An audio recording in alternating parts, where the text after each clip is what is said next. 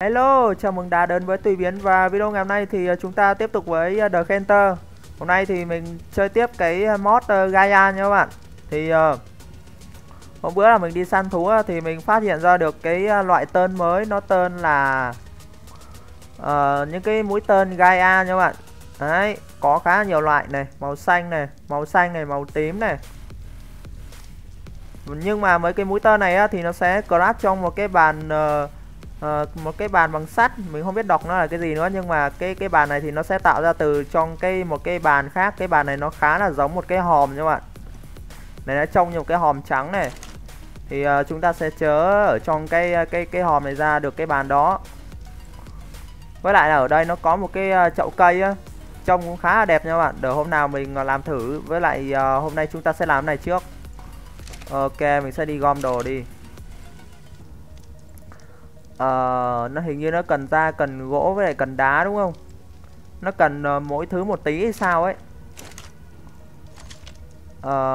Còn thiếu đó là 200 fiber, đúng rồi, 200 fiber anh em ạ.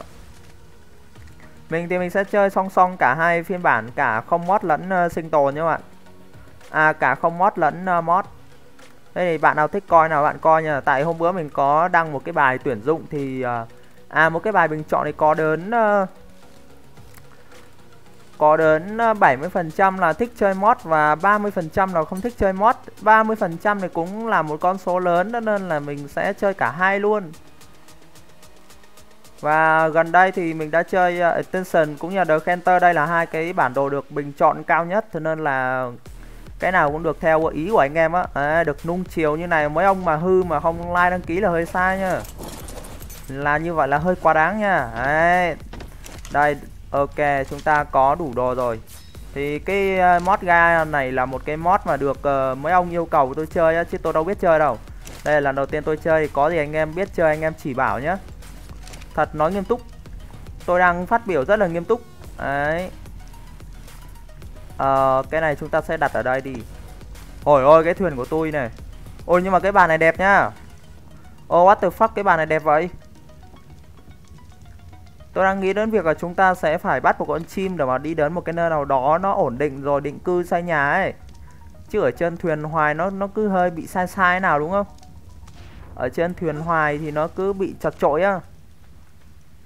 Thật ra thì ở ngay trên hòn đảo này cũng được, nó cũng có sắt mà. Nhưng mà có đít thổ không ta? Để coi xem nào. Đúng rồi, mình đang ở trên đảo ấy này. Bây giờ muốn gọi là muốn chuẩn thì có thể là vào trong cái đất liền. Bây giờ sao đây? Hay là ở đây luôn nha các bạn. Đi vào trong kia rồi nhớ may có boss rồi có thú nó phá nhà nữa là mất thời gian lắm. Anh em nghĩ sao về vấn đề này? Ôi ôi ôi ôi ôi. Cái con muỗi. Thôi bạn, mình không đánh nhau với nó đâu. Mất thời gian lắm. Cái bàn này phải đỡ như nào ta? Mình có thể là đỡ trồng nó vào này. Ở đây là cái bàn này nó có cái gì? Nó có một cái nó có một cái gì cúp sắt này, có một cái phi ke này, với lại một cái phôi nha các bạn. Đây là một cái phôi, nó chưa được đúc thành cái hình. Cái này giống cái thanh kiếm hay gì này. Đây rồi, đây là nơi mà chúng ta sẽ craft ra những cái món đồ trong mod Gaia và nó khá là mới lạ. Ủa nhưng mà mình nhớ mấy cái này chớ trên người được mà ta. Đúng rồi nè, cái này làm trên người được mà. Khoan để xem nào. Mấy cái này làm trên người được mà, cái gì vậy? Kìa. Mà thôi kệ đi, chúng ta sẽ làm mũi tên độc. Có cái thanh kiếm thì trông khá là đẹp này. Cái mũi tên này thì sẽ cần có narcotic. Chủ yếu là cần narcotic nha các bạn. Trời tối rồi, có lẽ là ủa mà cái giường này nó không đi ngủ được. Thôi chịu nha các bạn. Gamma 3. Đấy, gamma lên cho nó sáng các bạn, cho các bạn xem. Nhưng mà bây giờ phải đi bắt tạm một con chike, con gì đó để farm trái cây này. Để mình đi hái rồi mình đi chớ tạm vài ba mũi tên rồi sau đó chúng ta đi săn đi. Có chicken này. Từ từ làm tên mơ cái rồi bắt nó nhá. Này là thiếu đồ rồi. Rồi đi làm cái cây đuốc cái cho nó sáng.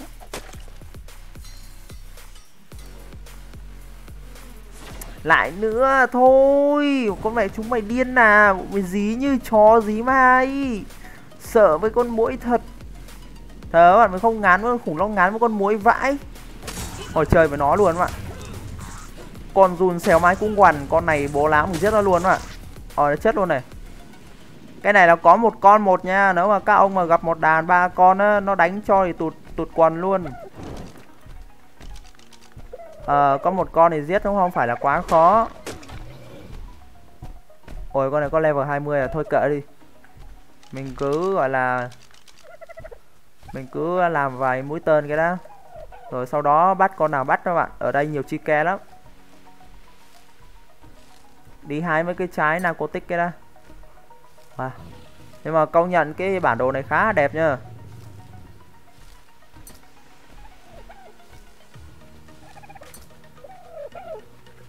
Nó đẹp theo một cái kiểu gọi là vẻ đẹp hoang sơ ấy.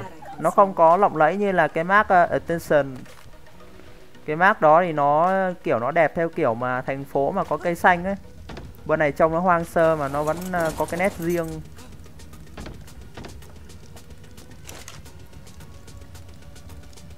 Để mình xem nào. Bỏ đồ vào đây.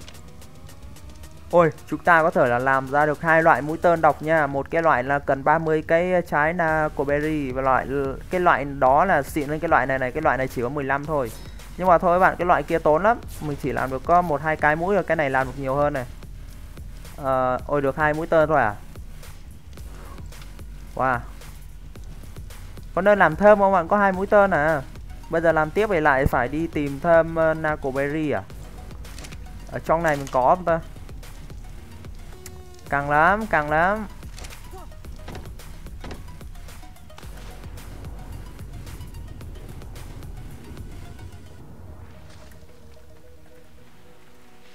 Đây để chúng ta đi hái anh em ạ.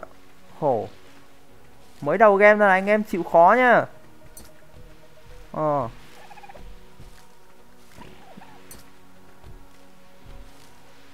Tôi đang lượm nhặt những cái tài nguyên cơ bản đây. Sau này giàu rồi tính sau các bạn. Bây giờ vượt khó cái đó.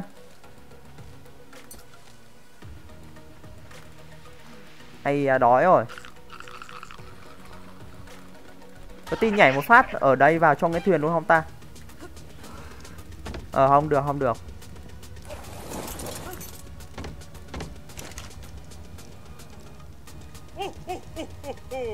Ôi ơi, hết hồn. Ông già Noel à? Noel hết rồi mà. Sao vẫn có ông già Noel nhở? Sang năm mới luôn rồi.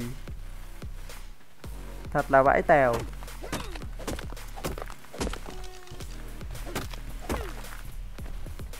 Ok. Ôi gì đấy, gì đấy?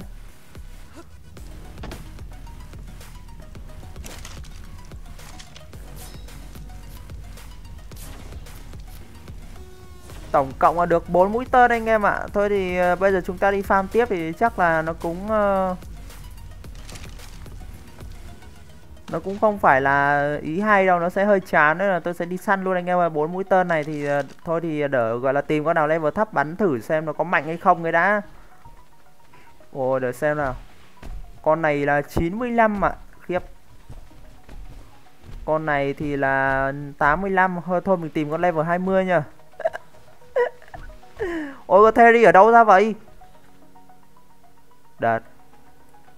Thôi nha, con này nó phá nó cào vài cái là nát thuyền á, tôi không đùa đâu. Nhưng mà khoan bạn. Vừa nãy chả có con nào đây, giờ tòi con Theri luôn. Cái game này hay thật. Oh shit man, cái quái gì vậy? Né anh ra nha. Kìa kìa nó kìa. Con này 20 đúng không? Mình có 3 mũi tên à, 4 mũi tên à. 4 mũi tên mà không làm nó xỉu là ăn cám luôn á. Nhưng mà khoan, để tìm chỗ nào đẹp đẹp tí rồi trèo lên. Hay là xây một cái phi lát đi. Đúng rồi, mình cứ xoay bẫy và mình đứng bắn thôi.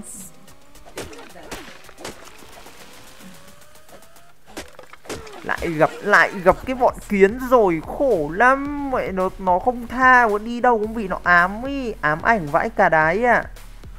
À mình bắt con này được mà ấy đi, mình bắt con này 31% bắt cái con đó là nó phát sáng ấy. Quên. Lại gặp một cái con kiến chó rách rồi. Mẹ nó chứ, gặp nó cũng mệt lắm. Không phải chúng mày nhá. Từ từ bạn, từ từ. Bọn này nó kiểu nó thích chơi sao? Từ từ anh ạ, mình có một chiến thuật đó là mình sẽ đánh nó cho nó bị cháy rồi sau đó mình lại chạy ra. Rồi sao? Làm gì? Tao đánh trực diện đấy. Này hơi lâu nhưng mà an toàn anh em ạ. Nó bỏ chạy kìa. Chạy đi đâu? Chạy à? Chạy à? Con này chạy xuống nước này. Nó nóng quá nó chạy xuống nước à. Này thì láo với anh, láo với anh. Ôi con này trâu vậy. Ui con này level 100 luôn. Chơi được. Ôi sao nó chưa chết vậy? Kìa nó chưa chết kìa.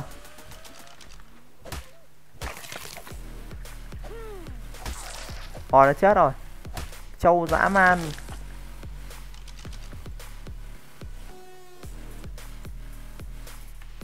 Phi. Trời ơi là trời má, con chó mày nhá. Mày con súc sinh này. Cái vấn đề ở đây là không phải mình ngấy cái bọn này mà. Các bạn biết tại sao? Bây giờ giết nó xong tí nó lại xuất hiện cho mà coi, tôi chắc chắn luôn. Các bạn hiểu vấn đề không? Bây giờ mình giết nó chỉ gọi là chỉ 10 giây sau đi lên trên kia farm sắt nó lại xuất hiện thêm 3 con nữa. Kiểu nó xuất hiện liên tục ấy. Thành ra là mẹ mình ngấy cái bọn này, chứ còn đánh với cái bọn này thì nó cũng không giải quyết được cái gì. Thế nên là bây giờ giết nó xong nhưng nó lại xuất hiện ở trên kia mà coi, tí nó lên đó farm sắt lại sắp mặt với nó. Nó phải nói rõ ràng ra cho anh em hiểu không? Không phải tự nhiên là tôi kêu ca các bạn, có lý do hết đấy. Khắm vãi cả đáy. Kiểu như là nó hồi sinh liên tục ấy. Chịu có nào được.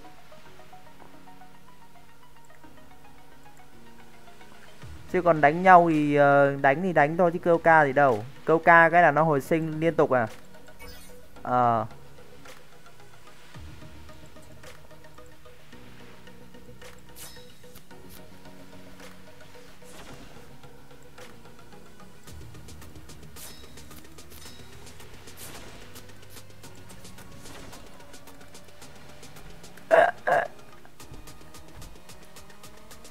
Dịch lên đây tí.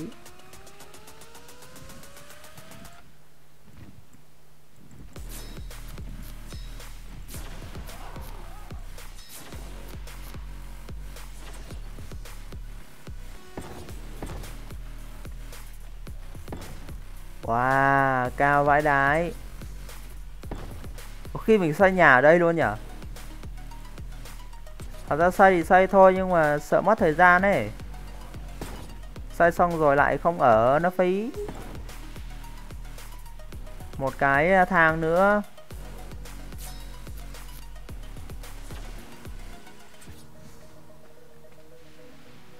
Rồi được rồi đó. Wow. Không gặp mấy con kiến là xong rồi đó. Xong từ lâu rồi. Có 3 mũi tên thôi các bạn. Đứng ở chân này bắn là không có sợ ai rồi. Nhưng mà từ từ cho này ăn cái ha. Ôi sắp xong rồi này.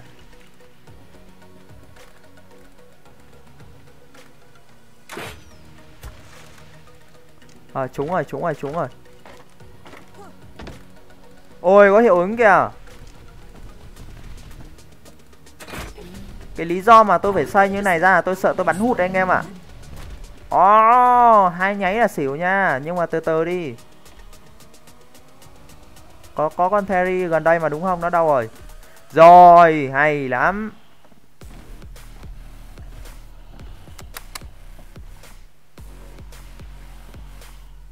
Cái lý do mình phải xây như này để bắn cho nó dỡ ấy, chứ mình có 3 mũi tên thôi à. Bây giờ mình bắn hụt này lấy đâu ra tên nữa đúng không? Con này tu bồ là 500 à. Tu bồ có 500 à. Vậy là mũi tên này thì nó cũng bình thường các bạn, nó mạnh hơn mũi tên thường một tí. Có lẽ vậy. Thôi mình bắt tạm để mà farm trái cây thôi. Không biết con này level nhiêu nhỉ, con Theri kìa, còn có một mũi tên à.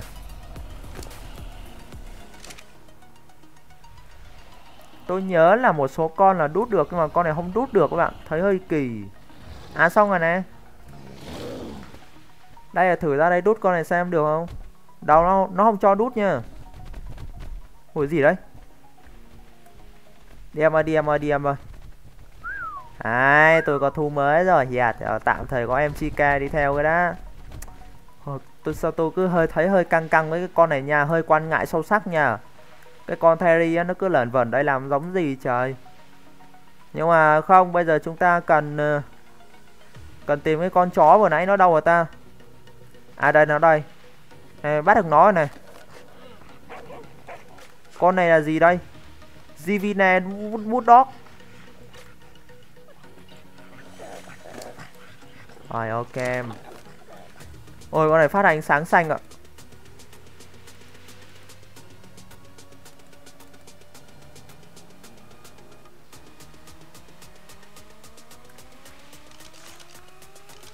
Đạt.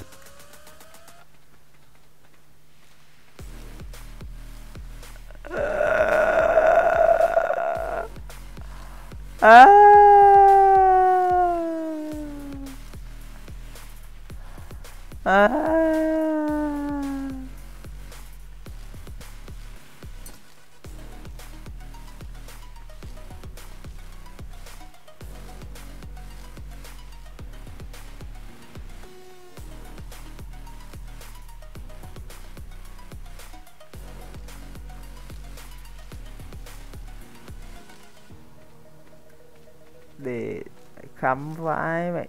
Bẩn. Game bẩn vãi cả đái à. Thật.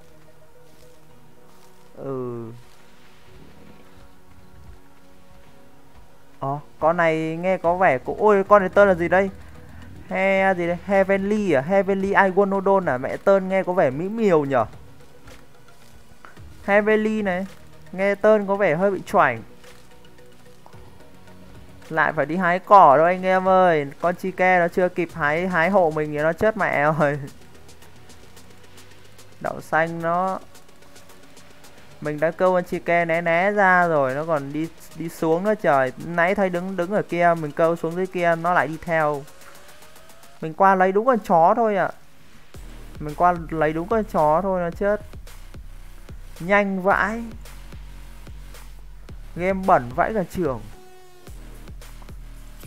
Hoa tăng quay lên bạn. Cái gì đã xảy ra thì nó không quay lại đâu. Mệt lắm. Đấy tôi trầm cảm mất. Thế mình đang có bao nhiêu. Né lại lên đây rồi này. Kiểu mình đi đâu đi theo đấy à vậy. Khắm vãi. Thôi mình cố gắng mình đi hái cỏ nhá. Số trời đã định là số mình còn đen. Hiểu không? Số trời đã định là số em còn đen. Nên là các bạn thông cảm. Tôi cứ nghĩ đâu là tôi đã có Chike để mà tôi đi farm cỏ. Nhưng mà bây giờ thì vẫn một thân một mình đi hái á. Buồn lắm.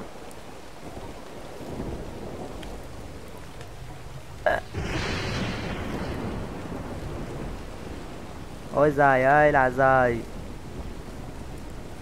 Buồn vãi cả trưởng. Nè lên đây nè. Ôi ôi.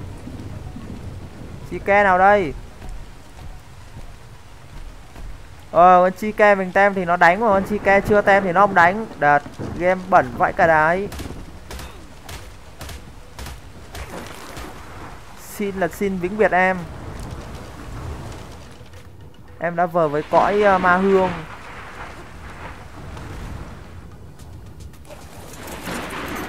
Số mình đen này mình đang quan ngại là sang năm mới mình còn đen dài dài bạn. Mới đầu năm đã gọi là bẩn tưởi này rồi. Sợ lắm. Thôi thì mình hái được 225 trái rồi các bạn.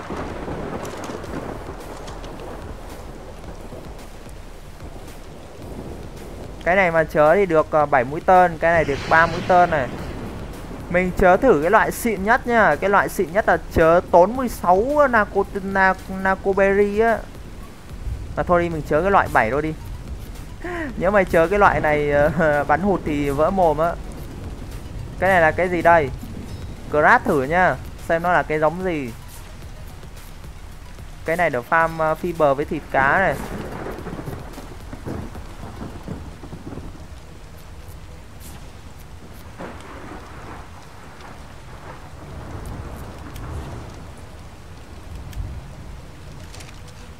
Mình bắt con Theri nha bạn, mình thấy ý này cũng hay á. Mình thử bắn con Theri xem có được không. Một cái lá cờ. Cắm ở đâu đây? Thôi, Nano Dragon. Thế thôi à? Một cái lá cờ anh em ạ, Nano Dragon. Chơi luôn con Theri nhỉ? Chơi luôn thì sợ gì mấy con này, anh em ta là ai? Anh em ta là mẹ ma vương mà. Ê, thằng ngu kia. Sợ gì vậy? Ôi ôi ôi ôi ôi. Lên lên lên lên lên lên lên lên lên lên lên lên lên. Lên rồi. Ôi. Mày ra mô nào với cả ma vương à? Ôi ôi. Xỉu nhanh lên, xỉu nhanh lên. Xỉu nhanh lên, chết tôi mất. Không sao anh em ạ, chơi được. Nó có hiệu ứng ấy, thế nên là chúng ta không cần bắn liên tục đâu. Chừng nào còn hiệu ứng màu xanh là còn độc. À chạy ơi. Chạy à. Ôi. Bắn hụt mẹ rồi anh em ơi. Chạy à, mày chạy à, mày chạy đi đâu? Anh còn 2 mũi tên nhá. Chạy đi đâu? Chạy à, chạy à, chạy đâu rồi, chạy đâu rồi? Ủa nó chạy được thật à?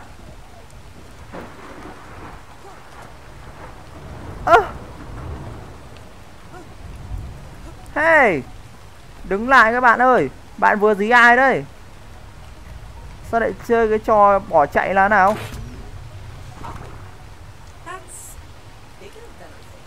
Kìa. Rồi, hay lắm, nó không xỉu luôn, được.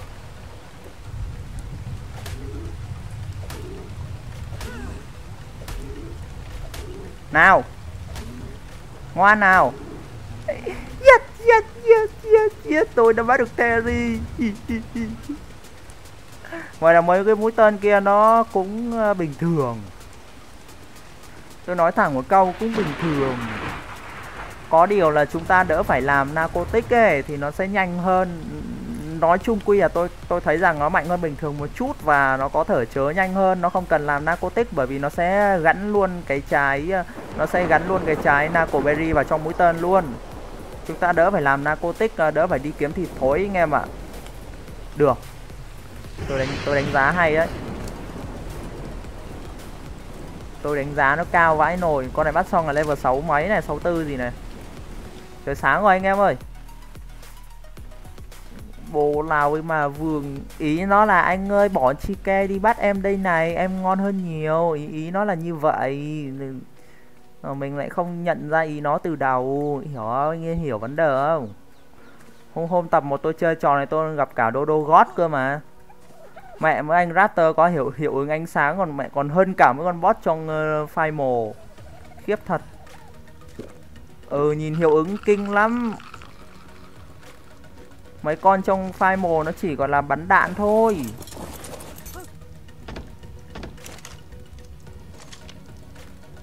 Thôi thì chúng ta lại là để xem Yên Theri làm như nào nhỉ.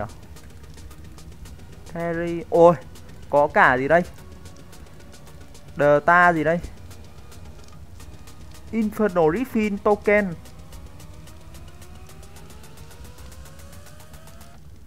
Mày còn có quả mày Refill địa ngục ở đây à? Ôi lắm Theri thế. Theri Divine, Theri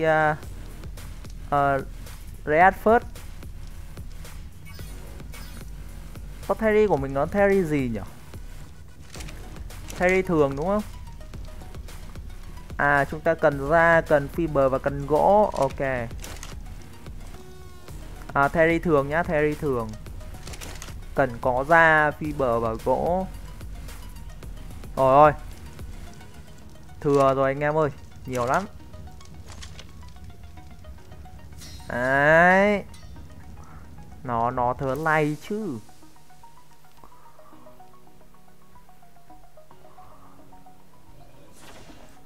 Ai. Bây giờ thì đợi nó tỉnh thôi chứ còn có làm gì nữa đâu. Thôi mình nghĩ mình nên xây cái nhà nhỉ. Không đi, mình nên đi bắt một con chim, sau đó là đi đến một căn nhà mới. Như vậy thì nó đúng bài hơn đấy. Nhưng mà cái Mark the Hunter này thật ra thì tôi không có quen lắm anh em ạ. Tôi không biết chơi Mark này lắm. Kiểu mà chỗ nào đẹp, chỗ nào ngon thì không biết. Thành ra là cứ từ từ cái nào. Từ từ xem nào.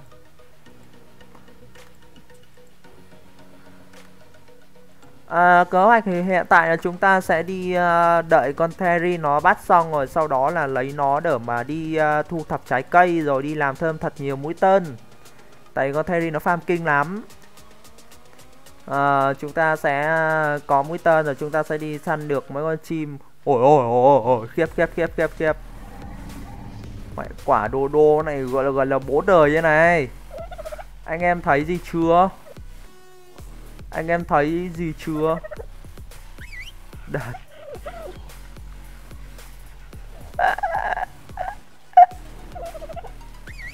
Bè, nhìn kinh vãi.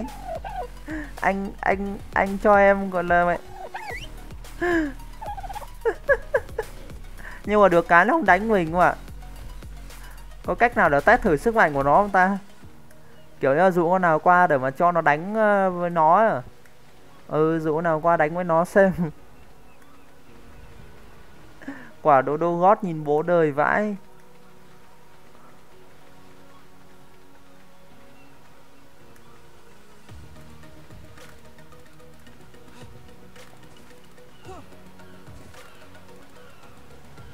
Đợt. Shit, tôi thấy Raptor rồi vãi nồi. Từ các bạn ơi, con Raptor nghe có vẻ hơi căng, hơi quan ngại. Cứ bình tĩnh anh em ạ. Đợi con này hơi lâu rồi, trong lúc mà chờ đợi chúng ta thôi thì chúng ta đi xây cái nhà nhé. Đợi nó hơi lâu anh em ạ. Tôi sẽ làm một cái nhà gỗ vậy.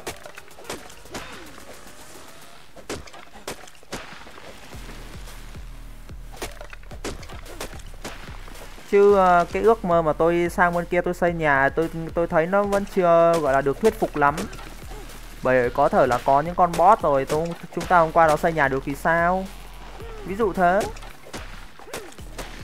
Cho nên là cứ bình tĩnh anh em ạ.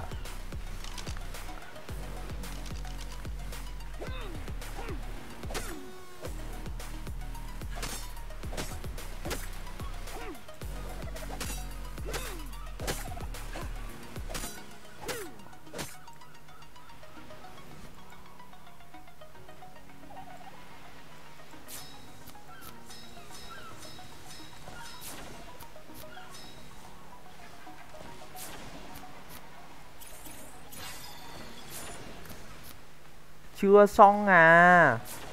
Lâu thật đấy. Bắt nó lâu thật. Chique bắt vào cái là xong à. À đây rồi. Em ơi, hãy nhanh chóng quay vào bên anh nào. Ôi ôi nãy mà dí ai. Đây là lúc trả thù nó anh em ạ. Láo với ông này, láo với ông này. Láo với cả ma vương. Đấy. Ôi nó cào phát 700 gỗ này. Phát một cả fiber luôn. Ui rồi ôi, farm nó phải thứ này chứ. Ôi nhầm. Đánh nhầm vào nó một cái không biết cái gì nó xảy ra. Bạn thấy cái chữ gót là đủ hiểu cái độ nặng đô của nó rồi. Dã man lắm. Ôi anh em coi nó farm cái 400 Nacoberry trong gọi là chưa đến 10 giây. Mình đi hái mòn đít thì được 200 Nacoberry anh em ạ. Con này nó gảy nhẹ vài cái đã lên đến gọi là 600 rồi. Dã man đấy. Sợ thật.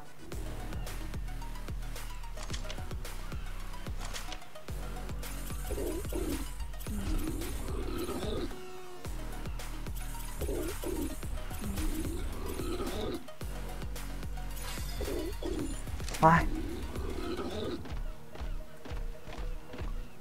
Nhà tôi đâu, nhà tôi đâu? Đây rồi, đây rồi. Mình làm cái nhà gần đây thôi, tại vì là chỗ này có metal ấy, cứ bình tĩnh thôi, có gì đâu.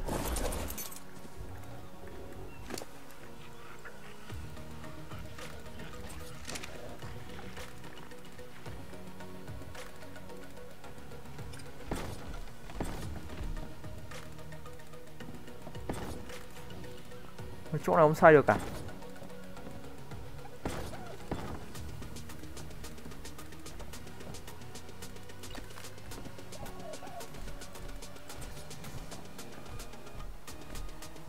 Chỗ này không được phẳng lắm anh em ạ, thì xây nhà nó cứ bị khổ khổ này ấy. Không sao, không sao. Vẫn có cách để mà xây.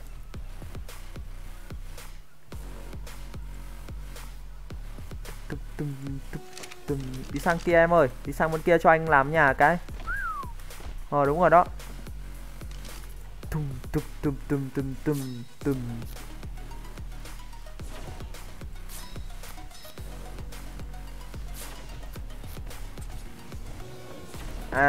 Thế này là chuẩn ngay mà đấy. Không xây kia tôi xây cái này. Không xây được foundation tôi xây cây linh. Ní ngay. Ôi từ từ. Hình như nãy mình có crash mấy cái tường rồi sao? Ở đây này 14 cái này, quân nào được, quân phí. Anh ra chỗ khác anh ơi, đây nhà em đang thi công anh ạ. Anh ra chỗ khác nên không anh cho anh lên đỉnh đấy. Đừng đùa với em. Ôi ôi vẫn thiếu à, thiếu thì là 3 này, 6 này, 7 8 9 cái nữa à. 10 cái nữa bạn ơi. Với lại một cái cửa.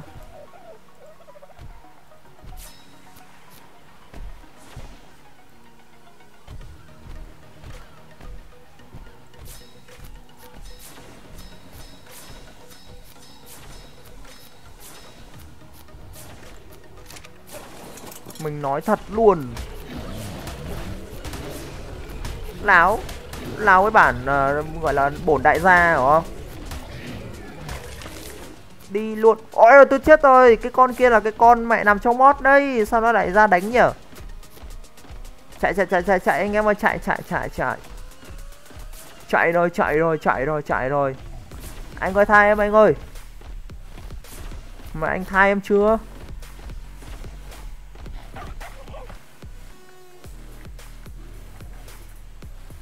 Dã man.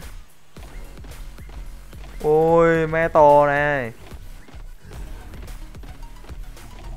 Metal nhiều vãi nồi. Con Theri màu đỏ kìa.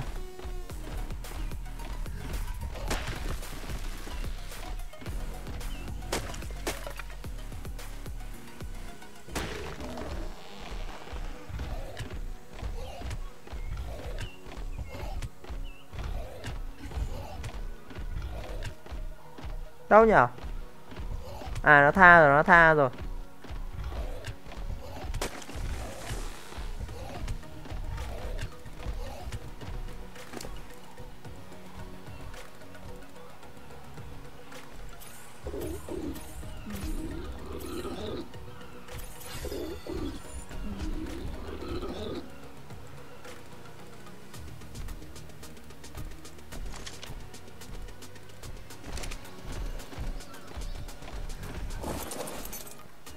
hơi nặng anh em ạ.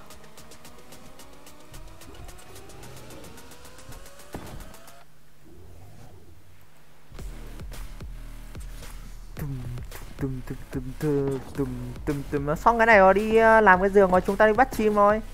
Không đâu đâu anh em ơi. Xây nhà xây có cái rồi dùng hoài luôn mà, đâu phải lúc nào cũng xây đâu. Tôi xây dư một cái rồi anh em ạ. Nãy tôi chớ dư một cái.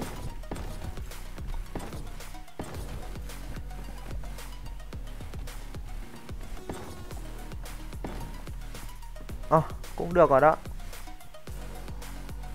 Làm giường cái là chúng ta đỡ lo chết thôi. Tôi thấy Raptor là tôi phải xây nhà ngay các bạn. Tôi bị nó giết hình như là 7 lần lúc mà hôm tập 1 hay sao chả nhớ nữa.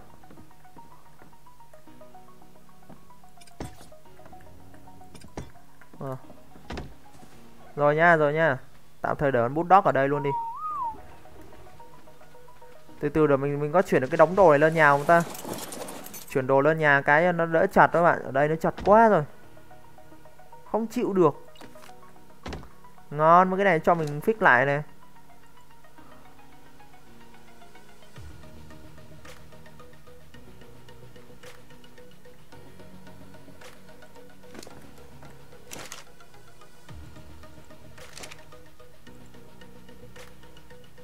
Vậy trông cái hòm như cái quan tài các bạn. Thờ mình nhìn kiểu trông cái hòm như cái quan ấy. Tại nó sơn màu trắng các bạn. Sơn màu gì? Sơn màu trắng. Nhìn như cái quan nha các bạn.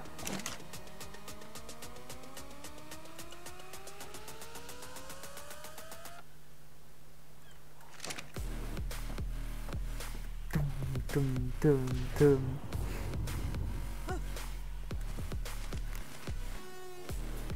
Nếu mà nó đỡ màu nâu nâu cam cam ấy thì mình nhìn nó còn giống cái hòm. Thật ra thì với cơ bản là cái quan tài nó cũng có thể định nghĩa là một cái hòm. Nè, trong cái hòm này nhìn trong nó...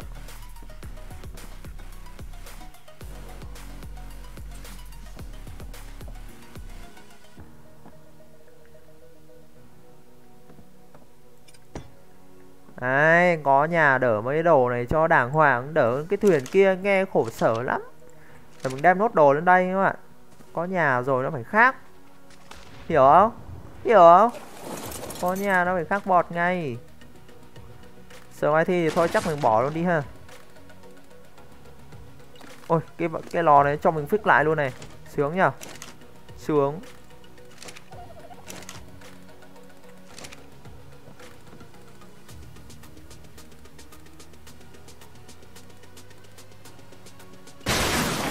Ui rồi ôi.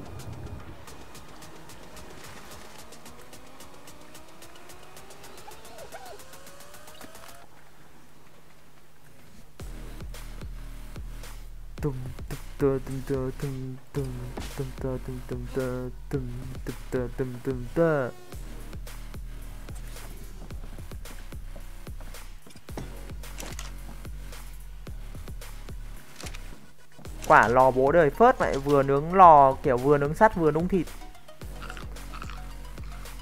Vừa nướng sắt vừa nướng thịt luôn. Lò xịn.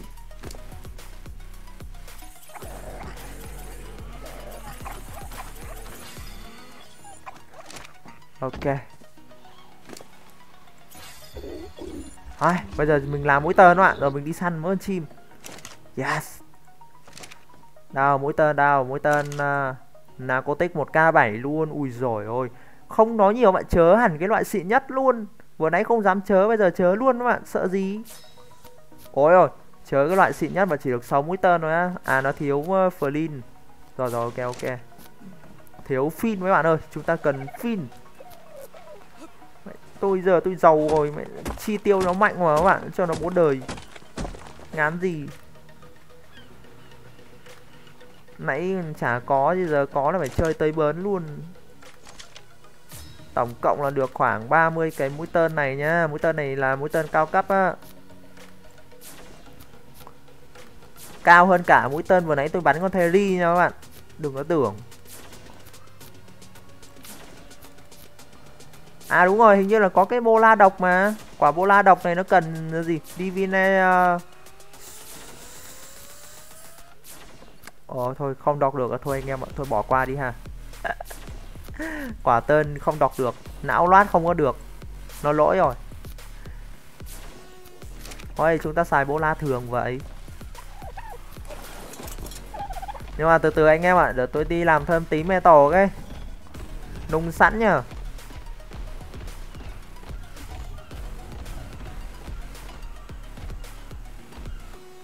Đợt.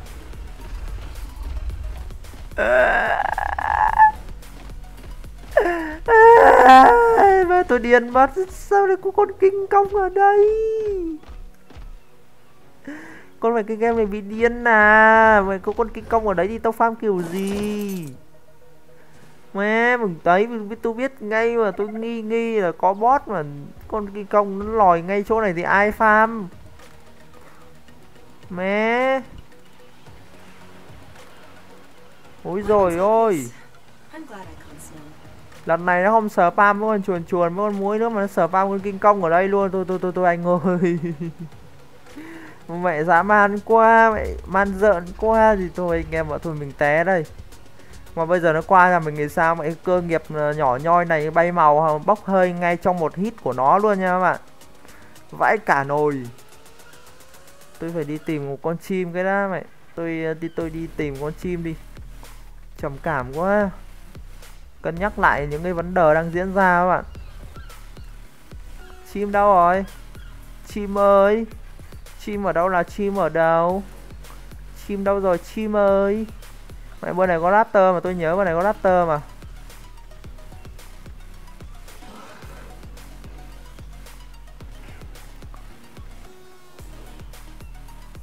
Mẹ.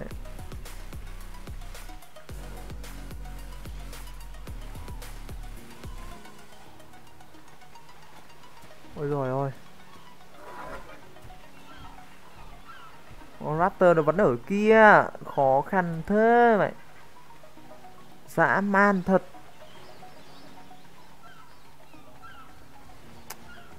Không có con chim nào gần nhà mình cả.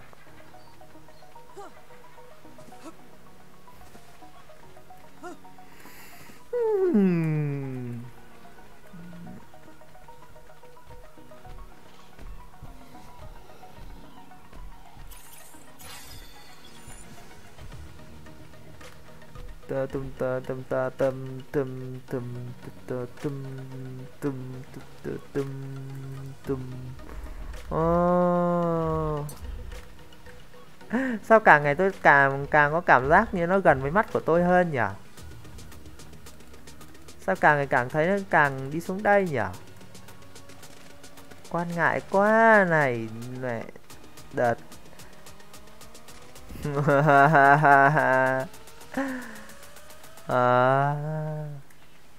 Từ từ đi qua bên này tìm chim ạ. Ồ đây rồi. Ôi nhưng mà con chim này hơi đuổi nhá. À có nhòm rồi, có ritual là có nhòm rồi. Hay lắm. Nè con chim nè. Thôi mày ơi, mày điên à. Con mẹ con chó này nhá. Cái này chọc không ra đam. Cút con mẹ chúng mày đi. Bố tổ sư chúng mày. Đỡ cho tao yên. Tôi biết ngay mà, tôi không chạy được. Được cụ nó.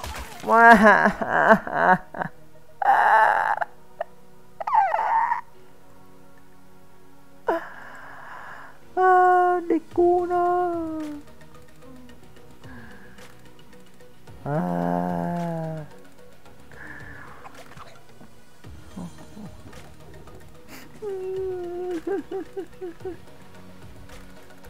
Anh em có thể gọi là nghi ngờ trình độ của tôi thoải mái nhá. Anh em cứ nghi ngờ thoải mái nhá. Anh em nghi ngờ về trình độ của tôi cũng đang nghi ngờ về cái con game này. Nó đang là cái game, đây không phải game sinh tồn, đây là game hành hạ các bạn. Mẹ tra tấn ác vãi cả đấy. Cái game này mỗi khi chúng ta mới hồi sinh lại được cái búp bất tử trong khoảng gọi là 30 giây nhá. Người ta gọi đấy là búp chơi đồ đấy. Kệ đi, tôi cứ bắt con chim này cái đó tính sau các bạn. Rồi.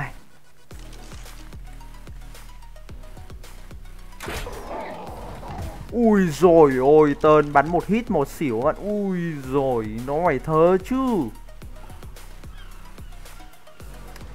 Mạnh mày nhá, từ từ bạn. Tôi làm bộ đồ sắt anh em ạ. Tôi không chấp nhận cái cảnh thảm cảnh như này. Mày làm bộ đồ sắt ra chiến mẹ với nhau đi. Ừ. Thì ma vương lại phải nhượng bộ mấy cái con muỗi à? Đường là một ma vương vớ vẩn. Tôi làm đồ sắt luôn Luna nhở. Ôi, mẹ có quả đồ sắt thì trông mẹ xịn sò. Đây. Có vẻ như là trong Gaia cũng có một số bộ đồ, nhưng mà thôi anh em, mà tôi xin phép là tạm không tìm hiểu trước. Tôi cứ mặc mấy cái bộ này để mà chống trả với mấy cái con muỗi. Thôi cho nó nhanh. À tôi chết rồi, tôi lại quên mẹ chưa làm cái bàn Smite rồi. Đợt.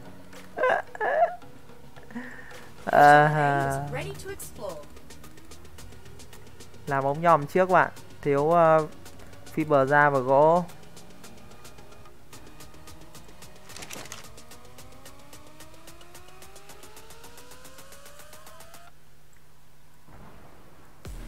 Rồi ok. Chứa 2 loại ống nhòm luôn. Mặc tạm đồ ra nhở.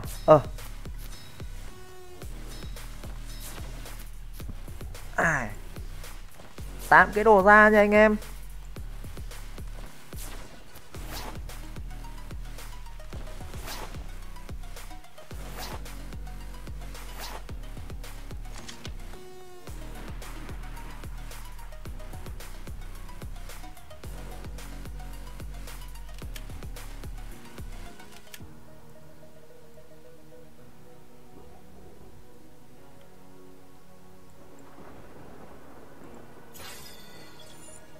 À, mình có bàn teleport mà quên mất.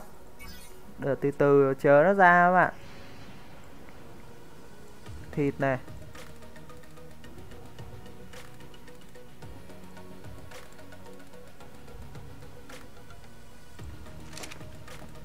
Rồi, tạm đồ ra cái.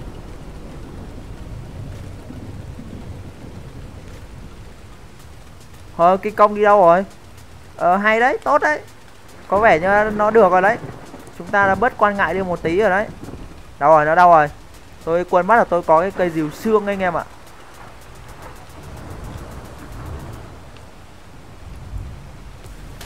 Đây à. Ui rồi ôi.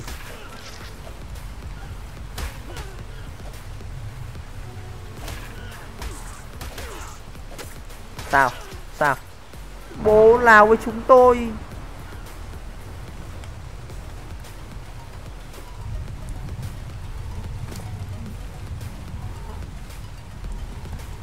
Úi rồi ôi, nó ăn khá là nhanh nha. Nhưng mà con chim này nghe có vẻ cũng không mạnh lắm.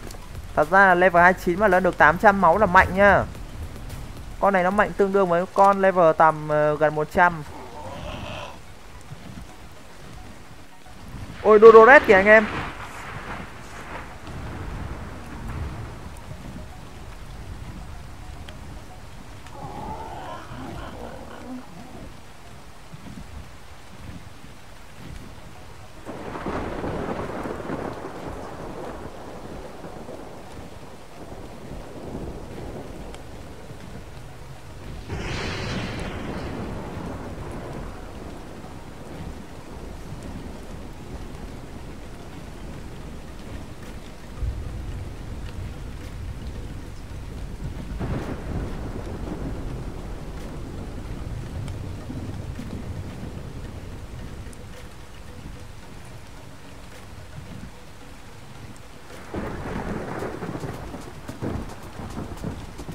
Ôi đi.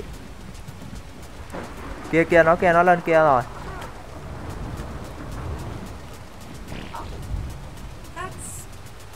Con kinh công đó là có 16k máu, tên là nó tên là mẹ gì á quân rồi. Đánh nó đi em ơi, đánh nó đi. Ui con chim mình đánh nó lửa màu xanh kìa. Wow, nhưng mà yếu xỉu. Yếu bạn, yếu.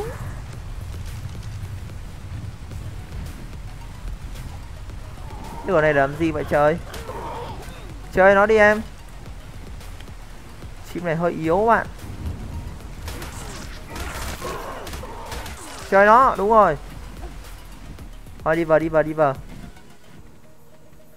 Rồi từ từ mình qua đây làm nháy metal các bạn.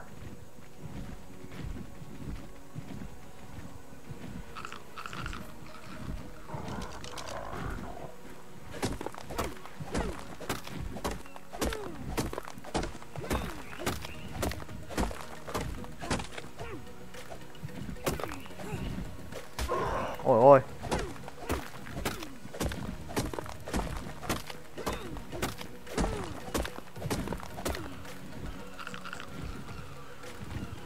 Thôi được rồi ha, thôi vờ các bạn.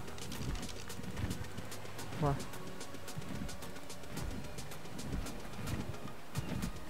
May quá. Cái công lại có 16 máu thôi anh em ơi, 16k máu khá là thấp hơn tôi nghĩ đâu vài tỷ máu. Con này là Divine Pteranodon đúng không?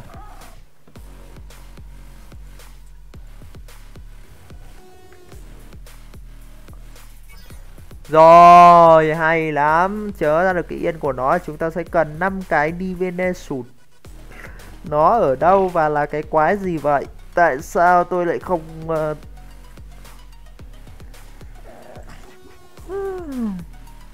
Divine.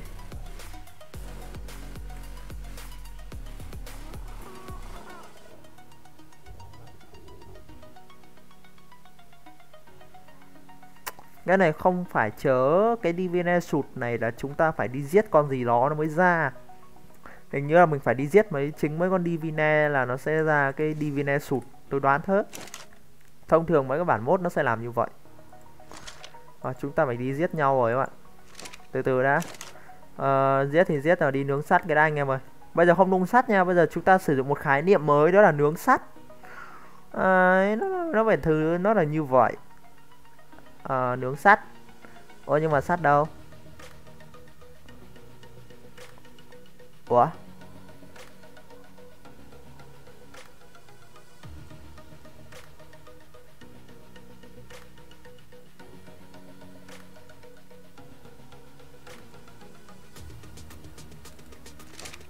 Ủa cái gì vậy? Bên này, mình đợi bên này. Không tìm không thấy metal đâu, đang hoang mang. Rồi, nướng sắt rồi.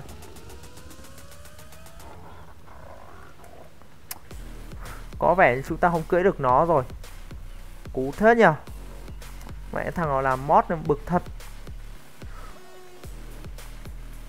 Lấy Theri thử xem có giết con nào không bạn. Nhưng mà khoan, con này đỡ farm trái cây nhá. May đi đánh nhau nó chết rồi, mình farm bằng cái gì?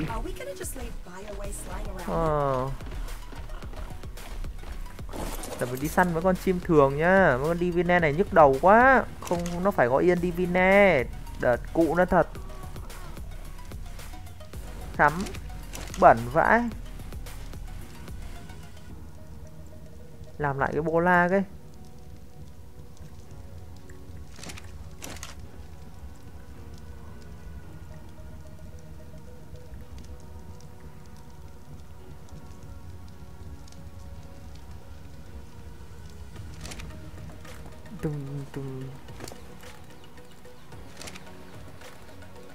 Chim đâu nhỉ?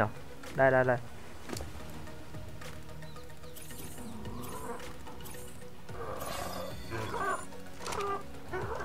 Thử không? Thử lấy con này ra đọc con Divine Chique xem. Con Divine Chique nó bình thường mà, nó cũng có 3000 máu thôi. Với con Divine này nó chỉ thay tên thôi à? Nó không đổi sức mạnh à? Thôi nó đánh hiệu ứng gì này?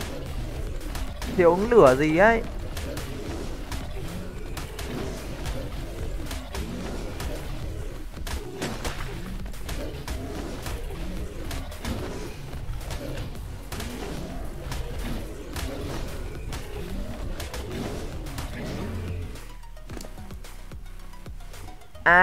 Divine này, rồi tôi hiểu rồi.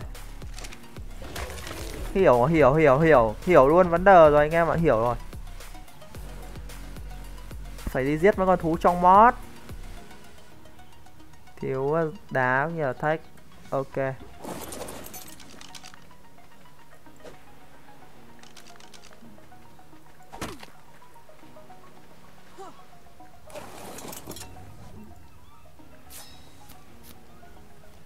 Hiểu ấy. Tăng đam lên các bạn. Con này thú farm mà, thế nên mình đâu tăng nhiều đâu. Lấy con này đi đánh nhau bất đắc dĩ nha, mới chơi kiểu này á. Để tôi coi xem con raptor đến đâu các bạn. Nó raptor nó bình thường thì mình ra mình chơi luôn. Ngán gì các bạn. Nhờ mình soi thử con Dodo God đi. Dodo God là bây giờ có nhòm này. Soi thử xem cái độ gọi là bố đời đấy là thật hay là giả. Sau khi mà nhìn em kinh công tôi thấy có 16k máu rồi, tôi thấy hơi nghi ngờ với con Divine rồi. Ôi con gì Chono.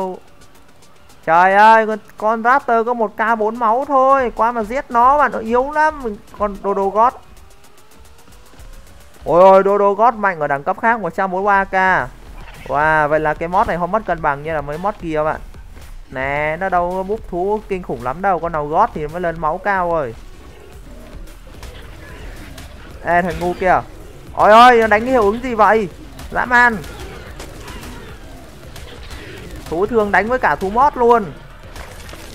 Wow, các bạn thấy gì chưa? Thú thường đánh với cả thú mod luôn. Sự cân bằng mà tôi lần đầu tiên tôi thấy khi mà chơi mod nha các bạn. Đây là bản mod cực kỳ cân bằng khi mà tôi lấy thú thường ra tôi chơi với cả thú mod. Wow. Thật là hay mà. Gì đấy? Từ từ mình cứu con mod chop.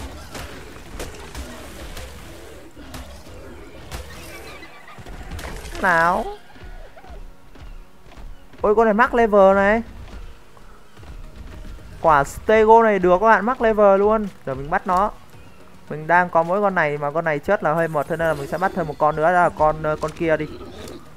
Mình nghĩ là được á. Max level và 150 này. Ôi, thú thường đánh được cả thú mod nha các bạn. Bản mod này khá cân bằng.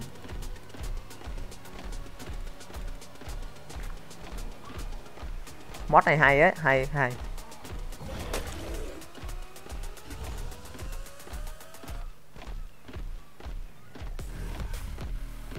À, tuy là em hơi yếu nhưng mà anh khoái. Chạy đâu cho tắt nắng hả em?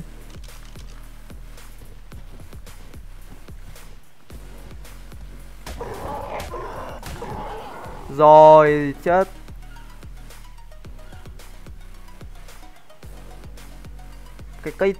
Cái cây phi ken này nó chỉ xiên được một nháy là được 24 bồ anh em ơi. Và thôi kệ đi, con này level thấp mà. Kìa mình xiên nó 3 nháy thì nó mới được có 134 turbo. Vậy là ngay cả đồ trong cái mod này nó cũng không mất cân bằng các bạn.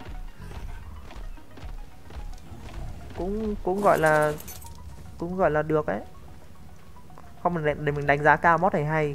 Đánh giá cao mod này hay. Mod Gaia này hay á. Có điều là mình không biết tiếng Anh thì chơi nó hơi ngu thôi. Chứ mình có biết tiếng Anh mình chơi mod này hay á. Hay.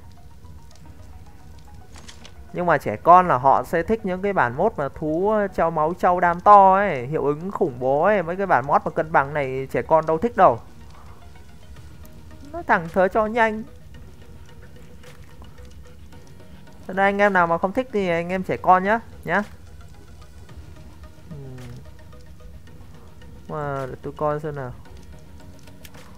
Từ nãy giờ mình đang âm mưu để bắt cái con Stego Divini mà. Đây. Có 27 mũi tên thôi anh em ạ. Được nào bắt nó nha. Đi. Ủa mà thử cái ống nhòm này xem. Ôi ôi, cái ống nhòm này nó cũng hiện ra nhưng mà cái bảng nó to quá.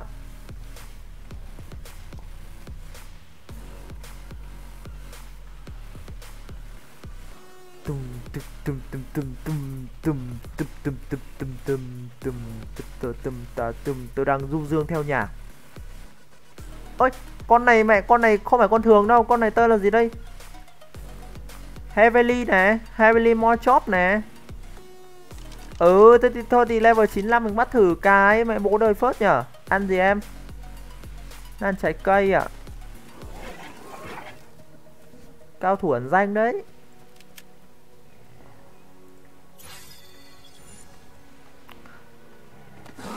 Ui, mẹ kỳ này tôi bảo tôi chơi 2 series mod và không mod rồi, tôi thấy mod nó cũng y như không mod đây này. Thật. Bản mod này nó có đâu mất cân bằng gì đâu. Hay vãi cả nồi ra thật. Con này. Kìa nó quay lại rồi kìa, đậu xanh. Chúng ta sẽ ném một cái bola. Mình không muốn phí mũi tên vào cái con chim này đâu.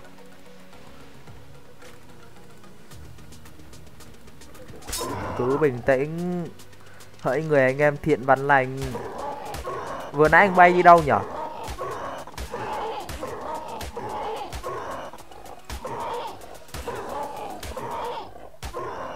Ôi Rồi, rồi, mất thời gian của em quá đấy anh ạ. Level 20 à? Đi mày ơi. Làm con này chạy lên chạy xuống kìa, trong buồn cười phết.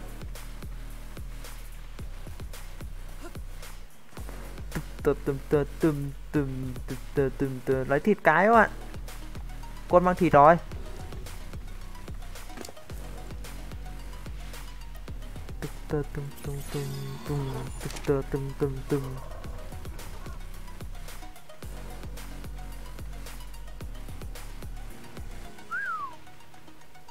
Chạy nó đi. Ok. Bắt cho vui thôi. Con Stego có lẽ là mình thả diều được nên cũng không phải vấn đề quan ngại lắm.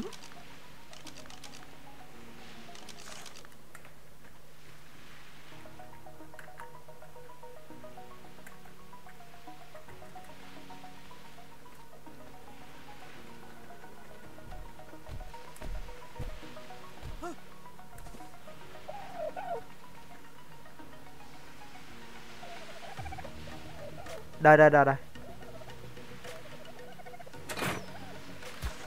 Bao nhiêu tu bồ, bao nhiêu tu bồ? Nó lên được 400 tu bồ anh em ơi. Nó lên được đây luôn. Chạy. Chạy. Sao con này quỷ thế chạy nhanh thế mẹ. Từ từ các bạn, rồi mình trèo lên cái chỗ vực này để mình không cho lên đây. Đúng rồi. Quỷ này chạy nhanh thật.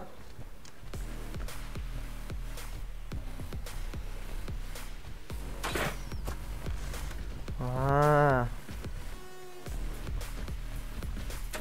Nè, ngay cả mũi tên bắn ra nó cũng chỉ tăng có 400 tu bồ thôi. Bạn hiểu vấn đề, mũi tên này mũi tên mạnh nhất trong 3 mũi tên đấy. Đỉnh.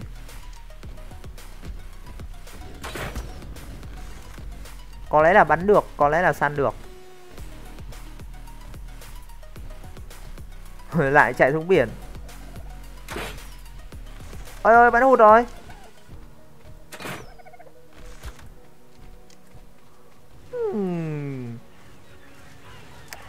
Sao lại Raptor ở đây ta? Giờ tôi...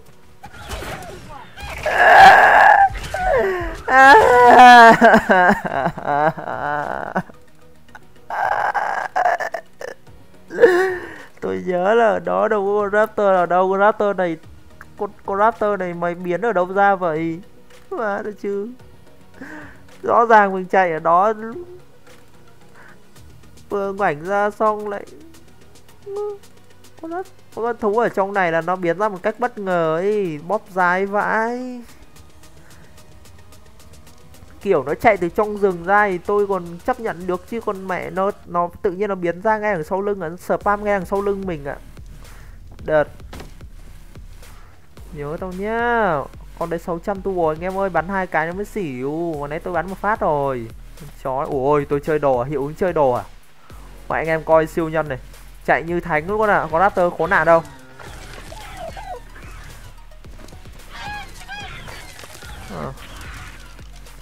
Ê, thằng ngu kia. Thôi dẹp đi, mình hết hiệu ứng rồi, chạy. Mà còn chó đây. Bola.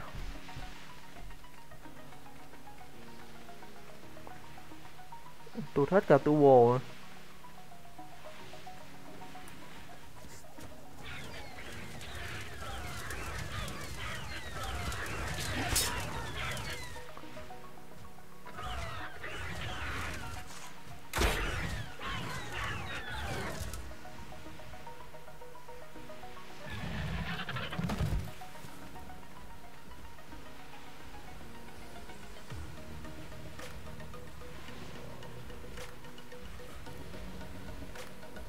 Level 95 à?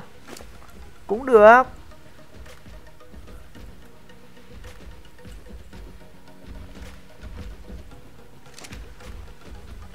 Đợi mình tí các bạn, đợi mình tí. Mình tưởng đâu con Raptor kia, con Raptor độc, hóa ra không phải, nhầm con rùa chết toi rồi. Mình thấy con rùa nó nằm xỉu xuống ấy, mình tưởng đâu con Raptor độc, hóa ra không. Chồng. Ôi ôi. Mỗi con DV này là gạnh mạnh gấp 1,5 lần con này nha các bạn. Tum tum tơ lum tum tum tum.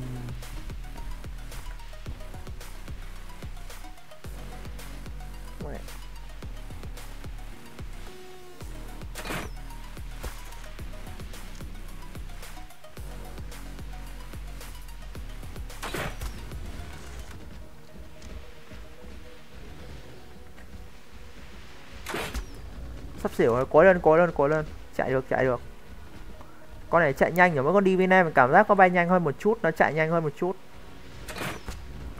Chưa bỏ chạy nhở. Rồi nó bỏ chạy rồi.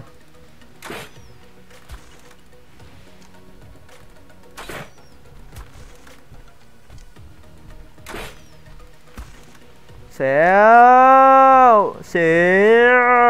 Yes, đúng rồi đó cưng ơi. Mày sẽ là của anh. Ồ, Raptor 142 nha. Wow.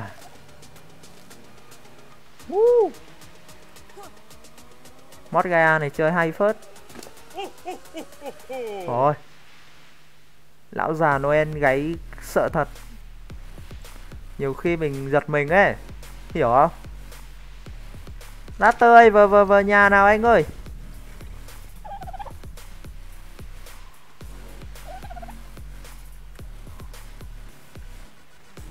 T-Rex ở kia đâu rồi nhỉ? Hơi vờ các bạn. Ôi con Dodo này trong bố đời nhỉ. Con này không bắt được.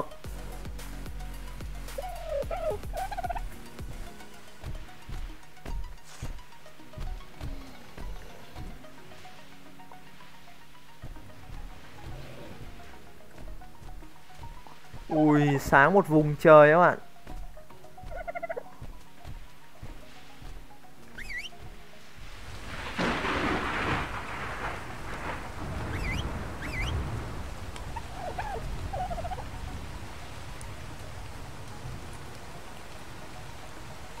Mình tính chụp cái ảnh con Dodo gót này, cho nên là mình đứng lại.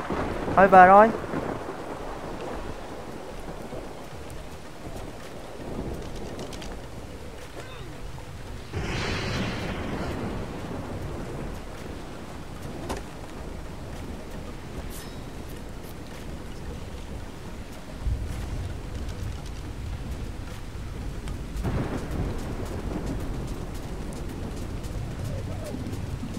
Ok, được rồi, video này thì mình sẽ tạm dừng đây nha bạn. Rất cảm ơn anh em đã theo dõi. Bye bye anh em nha. Hẹn gặp lại anh em trong ngày mai.